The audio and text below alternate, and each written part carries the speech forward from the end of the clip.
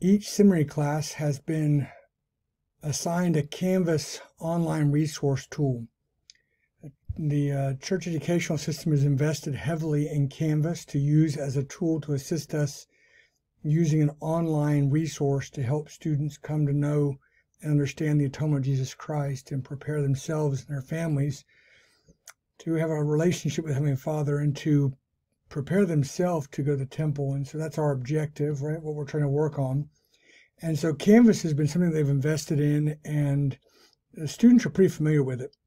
Many of the students use this, whether it be with a university setting, future that they'll be at, or at the high school that they're at currently, or even middle school. Canvas is one of the most common tools for online learning. And if you ask many of your students, many of them will have had experiences or have an account with Canvas. But we've been given access to it, and each of your seminary classes have a Canvas class attached to it. It used to be only online seminary teachers would have it, and those online seminary teachers, you would use a module each day to teach a lesson where the students logged on at their convenience, and then once a week they have a live class. Well, many of you are in some kind of a hybrid format right now. Some of you may still be completely all using Zoom. Others of you turning by each stake president. Some of you may be back in a hybrid format where you have 2 or 3 days in the building or 2 or 3 days on Zoom. And some teachers use Canvas as a tool to help them as they're teaching on that Zoom class. The stake presidents have also been given access to this as a use for a sub. And so many of the stake presidents have indicated that they would like the use of this Canvas class as a sub for the Zoom lessons, but if you're in the building, they would like to get a physical sub. But again, each stake may have a different application of use of it. However, Canvas becomes a great tool for makeup work as well.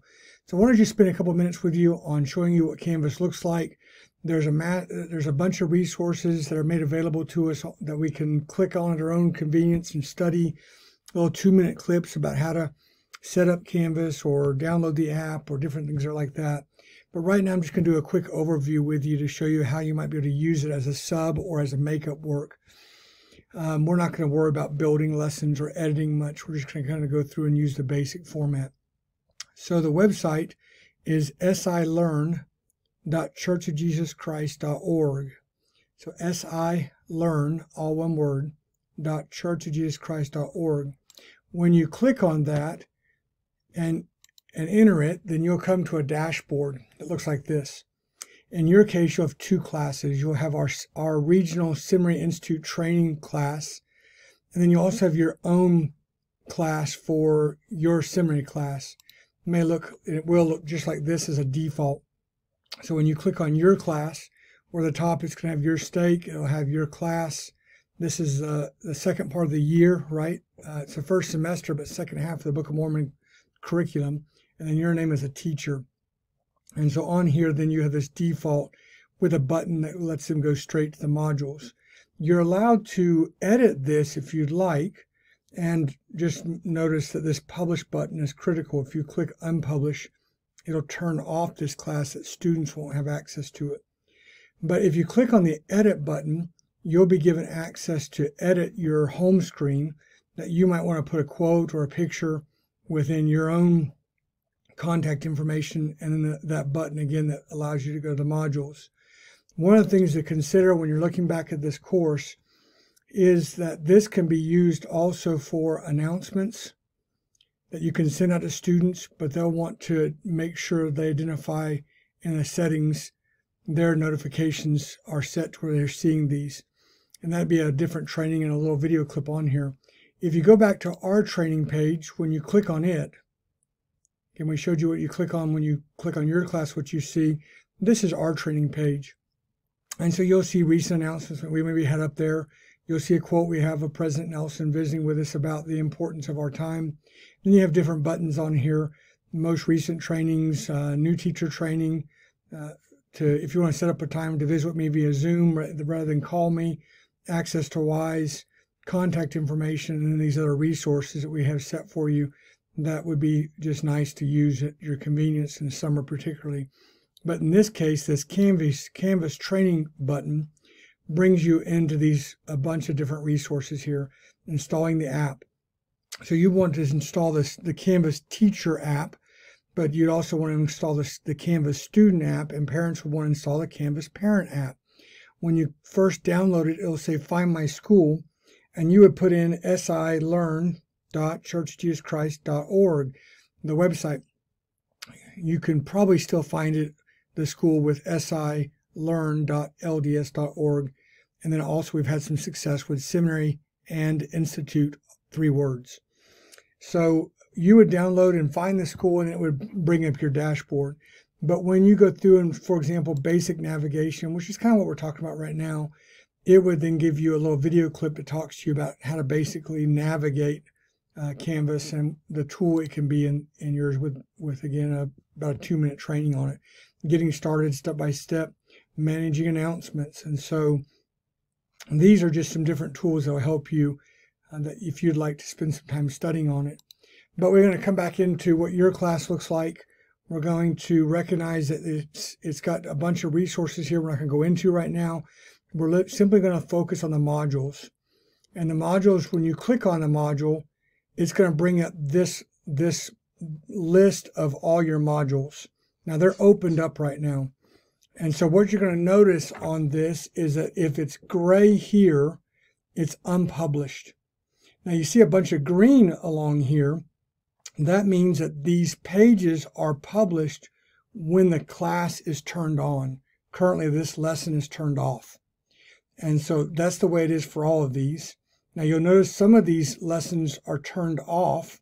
This page is turned off, for example, and this page is turned off. It might be because there's a broken link in it, or the teacher just didn't want to use it, or the page got added with the latest sync. So you want to go with that and see if you want to turn that on or turn it off. It depends on you. And you may opt to turn off some of these pages. Maybe you feel like there's a little bit of a long lesson if you're going to use it as a guide in your class that we'll talk about in just a minute. But if you do turn it off, please be mindful that there might be a requirement on the next page that the student complete the page prior to then move forward. So you'd have to turn that feature off. It starts getting a little more complicated. I would recommend just leaving it all on until you become more comfortable with Canvas. The key on this is to recognize these classes are turned off. Now, one of the things that might help is to go through and spend some time clicking on these buttons that would then minimize the screen so that your lessons are all tight. And if you'll notice, these lessons are all off. If you turn all the lessons on, it does make for a loading to take some time. So you want to be cautious about that. But let's go down here and look at, for example, they've got one class on right now. So this is today's class, October 23rd, and that class is turned on. And so when the students go on their app and they pull up their app, it will only show that one class.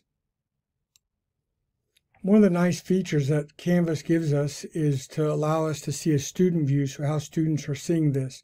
So if you go back and click on your home page, go back and look at student view. When you click on student view, it brings up a student aspect of it. And so we click on modules, and now this is the only module they can do. It's the only one available for them. Now, if you were to minimize that and you were to have a bunch of different modules turned on, for example, you may want to set up a makeup weekend in which you turn on 3 or 4 classes, or a week's worth of classes, or 2 weeks worth of classes. At that point, only those classes would appear. We would recommend having some makeup weekends, and Canvas is how we do our makeup work. Makeup weekends allow you to turn on a block of makeup work that would be available for students who need 1 or 2 days, or maybe 5 or 6 days, where you can turn those on. There's no way to make it to where only one student is to see it. You can't make it where John sees the lessons he missed and Sarah sees the lessons she missed. Once you publish this class, then all the students that are registered in that class will have access to that day. So what a lot of teachers have found to be successful is to turn on a bunch of different days and allow students to go in that need 4, 5, 6, 7, whatever makeup days, and they have weekends to do it. We recommend you do that after about a week or 2, or to go back and do a week or 2 past, because if the students are given the Saturday, Sunday of each week to do makeup work, they will typically then find themselves becoming more casual with attending your live class and just doing the classes on the weekend. That's not our objective. And so you'll wait a little bit for that lesson. For example, tomorrow this lesson will be turned off, and at which point you would turn this back on maybe in 2 weeks to let students do the makeup lesson for that. But let's take a second to go into what this looks like for a lesson itself. Now, as we said earlier, you can see these pages are on. So that's what the students will be able to access. Let's go back to a previous lesson. Let's just take the one from yesterday. Here again, the pages are on, but the class lesson is off, so students didn't have access to it, as we saw when we looked here in the student view. They only have access to today's lesson. But let's just go through, for the sake of us looking at this as a resource, maybe for your own class as on Zoom. I know we're seeing some blank screens, videos, cameras off. I know we're seeing our ceiling fans of students at times. One of the things that might help you as a teacher is to click on this lesson, share your screen. Oh, I'm in a student view. Let's leave student view. See, the students wouldn't have access to it. So we go into it as on our end of it with our access rights, and then we share our screen in Zoom, and the students are seeing this page. We would listen to the opening hymn. Let's say Bill gives us the prayer, and then he answers this question for the spiritual thought, or Mary does. It doesn't matter how you break up your devotional. And then you watch the video together as a class. It's just going to be a brief 2-minute video. One of the first commandments given to Adam was that he should work. 1 minute and 10 seconds. And then you would click on next. And the students have to click on this mark is done at the top. If you were to look at student view, they would have an option here, mark is done. And so if a student's confused, go look at the student view and you can see what they're seeing, so you can kind of counsel them how to move forward. But this is my class, and I'm going to use this to help create variety in my lesson today. I might then say, all right, John, would you now read this analogy Elder Lund gave us, and let's look for this learning strategy. What would you do to remember someone who's saved your life? And then click next after the students might have some discussion on it, where they share their opinions or thoughts on it. And then you would just follow the slides and just go next to each one, working your way through the lesson. And so it creates some already set things. Now, when you click on these links, it'll bring the scripture up right there in front of you. So the students will see the scripture right there. It'll bring up a new tab, and there it is for you to go back to. And then at the very top of your screen, you just click your tab back to it. But now your students are all seeing the same page. That's very helpful if they're using their phones and their scriptures are part of their phone. So you go through and you could utilize that. Everyone's looking at the same thing. How would you mark this? What would you do? You click next for the next screen, read this verse. Use what you learn in these verses. How would you complete the following statement as a principle? As we partake of the sacrament, we witness unto the Father that. Now, in this case, they have this as a participatory discussion page, but for you in your class, they could talk live right there. Or you could say in the chat box, would you please answer this question? And so once again, you just have some tools. The students to enter into it if they're doing makeup work, or if you're sick and it's a Zoom day, it would not be as effective to have a sub for a Zoom day if they don't have access to the link, they don't know how class works, they may not be familiar with Zoom, so you may have a problem, or you're on vacation for a couple of days. You could use Canvas as your sub. The students can come here, they enter their replies. You maybe check in at lunchtime for about 10 minutes to add your comments, come back before you go to bed, add your comments, or look over and reply to what they said by clicking here. Wow, that was a great comment, thank you, or I had not seen that, or I appreciate where you looked at that. By students clicking reply, it opens the ability for them to write, and then once they submit it, they then see the students' comments to then comment on them. After that, you go to the next page, remembering him. Again, you would have this statement, how does partaking the sacrament help us remember the Savior's sacrifice on our behalf? And so that would be a class discussion if you're doing this live, or if it is on on makeup day, they would then click, the edit feature, the reply feature, and they could then add their thoughts and comments. Canvas gives you some tools with video clips embedded that are not part of your regular lesson manual. So it adds some variety to the class if you're going to use this in conjunction with your Zoom lesson. Now, I don't know that I would do it every day because it might just become routine as well. It might become a little mundane, but it may not. If you've got a very quiet class and they don't comment, they don't talk, then this having video clips and scriptures right there pop up, quotes, the student may be willing to read a quote, maybe willing to answer a question in a chat box, but for a quiet class, maybe this does become a very, very helpful tool for you.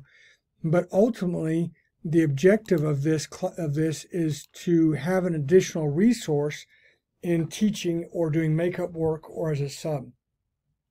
So we'd invite you to use Canvas as your sub when you're sick out with a Zoom lesson. We don't actually have a concern. S&I doesn't have a concern if you use it as your permanent sub for anything, whether it be an in the building lesson or on a Zoom class. The local state presidents will actually determine what's best for them in that case. And so unless you hear otherwise, you could just work with what we've counseled with that. But for example, I know one state that has made the decision, it's the Lake City State. They made the decision that on their Monday, Friday in the building classes, they would get subs for that. And then Tuesday, Wednesday, Thursday, where they use a Zoom link, they would then use Canvas for the sub there. And then all stakes, Canvas is your makeup tool. So a student needs to do makeup work. They need to go in, you turn on a lesson for them. If you want to find a lesson they missed, that's great. It's not necessary. They can go back through and see a different lesson experience that you provided in the classroom or on Zoom one day. They would have a different experience with this lesson here. So it would be fine for them to repeat a chapter, especially if it's the teachings of the Savior. So I just encourage you to go back into our Canvas training tool set at our dashboard. In our class, you'll click on the Canvas button and look at these. But your students do have and have been enrolled in your Canvas class. It may take a bit to get them all to where they see it, and you may spend time in class having them download the app, find the school, come up and see the lessons, and be able to start kind of making sure they can maneuver it, check their notifications. Again, you can learn how to do this and actually walk them through it if you'd like, even pulling this up and sharing your screen as a lesson. It may be not a lesson you or they would have wanted to do, but if you spend some time doing that, it would be a great tool for you if you're out of town, and yet you can still facilitate this lesson. Because if you're going to be out of town on Wednesday, and maybe you had Monday, Wednesday, Fridays in your building, Tuesday, Thursday, Zoom, so you're going to just say Tuesday, Wednesday, Thursday of this week, we're going to use Canvas because I'm going to be traveling. The feature now that you've spent time in the class helping them get familiar with it now becomes a great tool that while you're traveling, you're still the one interacting with the students. They're answering it at their convenience. And then on the weekend, you may want to then turn it on because you were traveling. It did go into Canvas. Maybe they didn't get it done and you want to help them do the makeup work. It's not something that's normal, where we typically might not wait the 2 week for turning on makeup work, because we as a teacher created the abnormal pattern that week. If you do use this as your sub, you need to make sure students know that. And you can do that by making an announcement where you click on there and say, this week on these days, we're using Canvas as your class. It'll be turned on and you can take care of that assignment at your convenience. You'll want to make sure they know that so they don't come to the building and find it empty, or click on the live Zoom link and find you not there if you're particularly sick. So make sure you do have a text thread and use the announcements to make sure word gets out to parents and students that you're unfortunately unwell and need to use Canvas for a lesson that day. I hope this helps. I hope this helps you become a little more familiar with it. And I appreciate your time looking at this and seeing how it might be a resource to you. Your supervisors have been recently trained with this and will be able to help you. I would invite you to reach out to them. Also, if you go to YouTube, there are 1,000 other training resources for Canvas that you might want to play with to become more familiar with it as you move along with it. Hope you have a great day, and we'll talk to you later.